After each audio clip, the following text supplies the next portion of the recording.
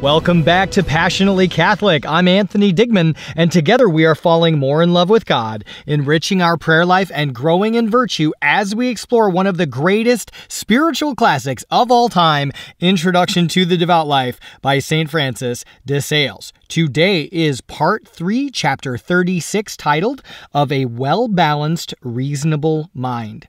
Be sure to find the link in the description below to get your free copy of the book, sign up for emails with each video of this series in sequential order, and join our Passionately Catholic Facebook group.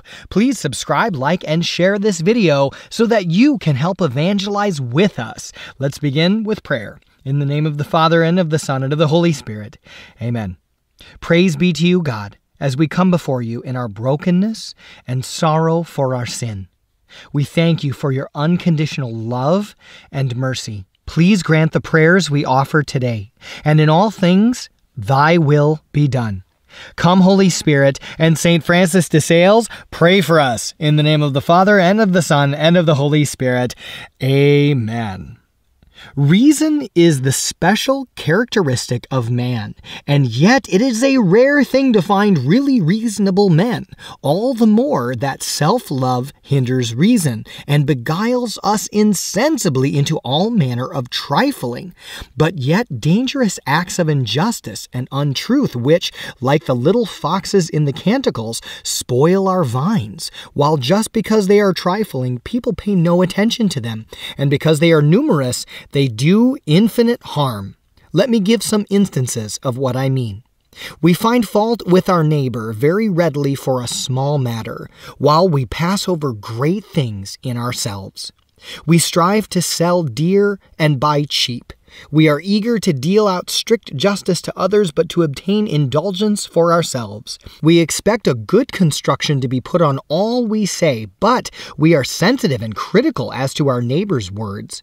We expect him to let us have whatever we want for money, when it would be more reasonable to let him keep that which is his, if he desires to do so, and leave us to keep our gold. We are vexed with him because he will not accommodate us, while perhaps he has better reason to be vexed with us for wanting to disturb him. If we have a liking for any one particular thing, we despise all else and reject whatever does not precisely suit our taste. If some inferior is unacceptable to us, or we have once caught him in error, he is sure to be wrong in our eyes, whatever he may do, and we are forever thwarting or looking coldly on him, while on the other hand, someone who happens to please us is sure to be right. Sometimes even parents show unfair preference for a child endowed with personal gifts over one afflicted with some physical imperfection. We put the rich before the poor, although they may have less claim and be less worthy. We even give preference to well-dressed people. We are strict in exacting our own rights, but expect others to be yielding as to theirs. We complain freely of our neighbors, but we do not like them to make any complaints of us. Whatever we do for them appears very great in our sight, but what they do for us counts as nothing. In a word, we are like the Pamplagonian partridge, which has two hearts, for we have a very tender, pitiful, easy heart toward ourselves, and one which is hard, harsh, and strict towards our neighbor. We have two scales, one wherein to measure our own goods to the best advantage, and the other to weigh our neighbors to the worst. Holy Scripture tells us that lying lips are an abomination unto the Lord, and a double heart, with one measure there whereby to receive, and another to give, is also abominable in his sight.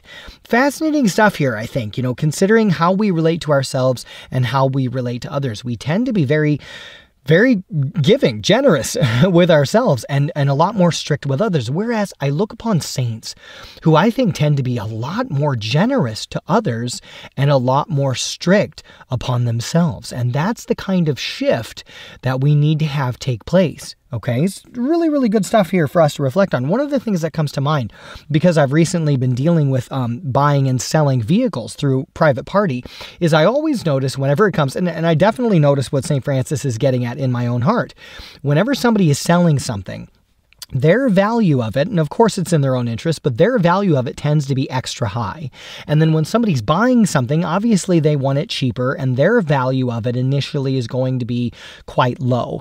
And the trick, and this is something that as a seller, I really try to take under consideration, and even as a buyer, but as a seller, to go, okay, wait a minute, like, I'm going to end up getting less for this than what I really think it's worth and what I want. And they're really, to put myself in their shoes, they're going to end up paying more than they're going to want to pay for it, or maybe a little bit more than what they think that it's worth, just to get it because it might work better for them. So the trick is to find charitably that middle ground.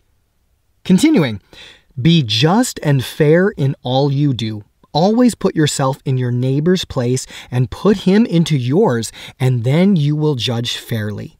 Sell as you would buy, and buy as you would sell, and your buying and selling will alike be honest.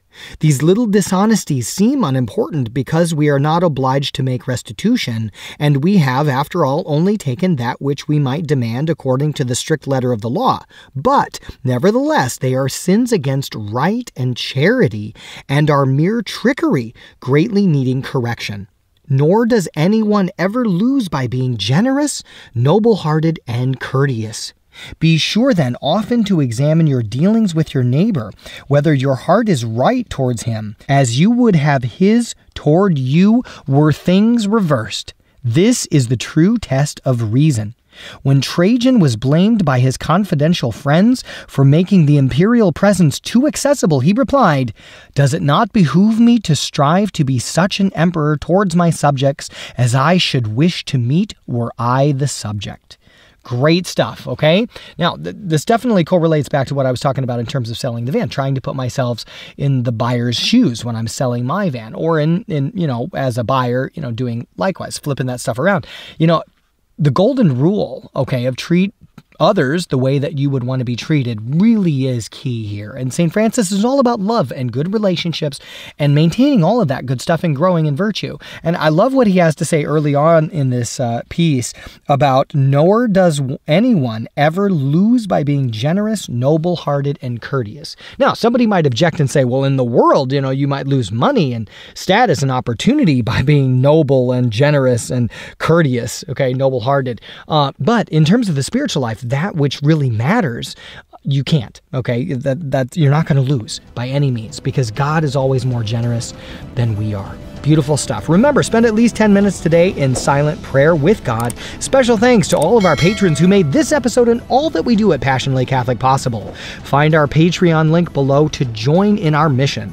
Make it a great day, my friend. God bless you, and I look forward to joining you again in the next episode.